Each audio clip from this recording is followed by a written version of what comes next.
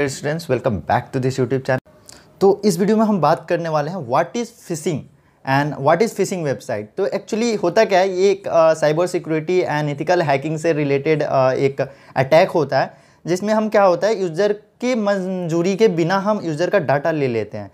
और ये काम कैसे करता है मैं पहले बता दूँ, ये बस एजुकेशनल पर्पज़ के लिए है और इसका यूज़ इंडिया में पूरी तरह इल्लीगल है। मैं एक बार और रिपीट करता हूँ, ये पूरी तरह इल्लीगल है, इसको कभी भी ट्राई ना करें। तो हमें स्टार्ट करते हैं, फिशिंग आखिर होता क्या है। मैं सबसे पहले यहाँ नीचे कोने में चले जाता हूँ और फिर एक्सप्लेन करता हूँ। जैसे fishing is a type of social engineering and cyber security attack where the attacker impersonate someone else via email or other electronic communication method including social network and short message service text message to reveal sensitive information। Actually इसमें होता क्या है, मैं simple भाषा में explain कर देता हूँ। जैसे सपोज आपने फेसबुक, इंस्टाग्राम या कोई ना कोई कहीं ना कहीं वेबसाइट को कभी ना कभी तो लॉगिन किया ही होगा।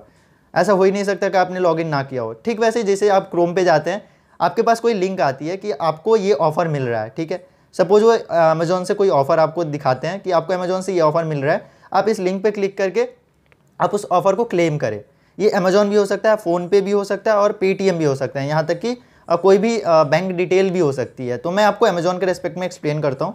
जैसे अमेजोन हो गया, जैसे आपको वो लिंक आया, जैसे आपने उस लिंक पे क्लिक किया, आपको एक अमेजोन की पेज आएगी, लॉगिन पेज। हालांकि ये सिंपल सी बात है, जब भी आपको कोई ऑफ़र मिलता है तो आपको अपने अकाउंट को लॉगिन करना होगा। लेकिन ये जो पेज आपके सामने अपीयर होगा वो ऑफिशियल पेज नहीं होगा, ये अटैकर या जो भी हैकर होगा उसके द्वारा बनाई गई पेज होगी, जिस पे क्या होगा, जैसे आप कोई भी इनपुट डालेंगे, जैसे आप यूज़र नेम तो डालेंगे ही लॉगिन के लिए, और पासवर्ड डालेंगे और उसके बाद साइन इन बटन पे क्लिक करेंगे। बस खेल यहीं पे शुरू होता है। जैसे आपने साइन इन बटन पे क्लिक किया तो आपकी जो वेबसाइट होगी वो तो लॉगिन हो जाएगी, बट ये जो वेबसाइट जिस लिंक को आपने ओपन किया था वो क्या थी, वो एक फिशिंग वेबसाइट थी। और उस पर जो भी आपने इंटर डाला इनपुट, वो इनपुट क्या हुआ, वो PHP या जो भी लैंग्वेज उसने यूज़ कर रखा है हैकर ने, उस लैंग्वेज के थ्रू वो क्या हुआ, वो इनपुट उस यूज़र के पास चला गया या उस अटैकर के पास चला गया जिसने आपके ऊपर अटैक किया हुआ है, साइबर अटैक। तो बेसिकली मैं एग्जांपल देता हूँ, जैसे आपको लाइव एग्जांपल देता हूँ। सपोज मैंने यहाँ पे एक अमेजोन का लॉगिन साइट खोल रखा है, ये अमेजोन का जो भी ऑफिशियल साइट है। ठीक ऐसे ही एक फिशिंग साइट सपोज मैंने क्रिएट करी कोड करके। हालांकि ये अभी के ज़माने में AI और आर्टिफिशियल इंटेलिजेंस जब से आए हैं और चैट GPT आए, ये एक नॉन टेक्निकल बंदों के लिए भी एकदम से सिंपल चीज़ है। ये इसमें कोई सोचने वाली बात ही नहीं है कि ऐसा कोई कर सकता है।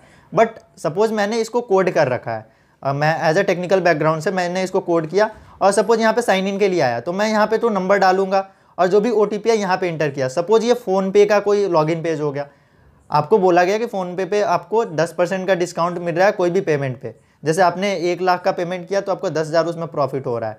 ठीक है, सपोज ऐसे करके आई कोई मैसेज, तो आपने क्या किया, फटाफट से उसको उस पेज को ओपन किया और उस पर अपना यूज़र भरा, यूज़र नेम और जो भी UPI नंबर है उसको भरा और इनपुट डाला। जैसे आपने इनपुट डाला, वो इन्फॉर्मेशन आपका UPI नंबर या जो भी आपका कार्ड डिटेल था वो कहाँ चला गया, जो अटैकर ने आपको वो लिंक सेंड किया था, और वो 10 मिनट के अंदर आपके पूरे के पूरे बैंक अकाउंट को खाली कर सकता है without any having large number of technical knowledge.